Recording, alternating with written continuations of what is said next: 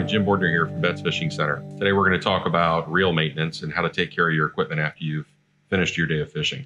What we recommend is just rinse your reels off, shake them off, and dry them with a towel. Let them air dry the rest of the way. Make sure you tighten those drags down before you hit them with water and loosen them up before you store them. Let me show you a few parts on this particular reel. It's a good indicator of what a spinning reel looks like inside, the complex nature of some of these parts and why they are where they are and why they do what they do. When we break them down, we go in order. Here's the spool, which contains the drag washer assembly, all the parts that go on your shaft to keep the spool in the proper place, keep your rotor attached to the frame. This is your rotor assembly. It has your bail and your line roller. The line roller is comprised of bearing or bearings and or bushings.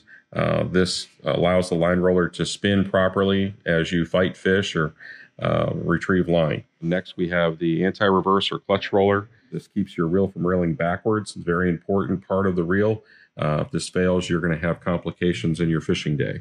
Here we have our gears, main gear, pinion gear, and oscillating gear, along with the main shaft. From there, we go into the side plates.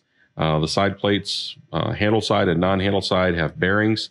Those, in addition to your fore and aft bearing on your pinion gear, keep the reel smooth in your hand as you fight fish. As you can see, there's a lot of parts in these things. They're fairly simple to break down, but they're a lot more difficult to put back together.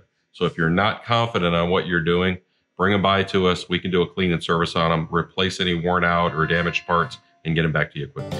Thank you.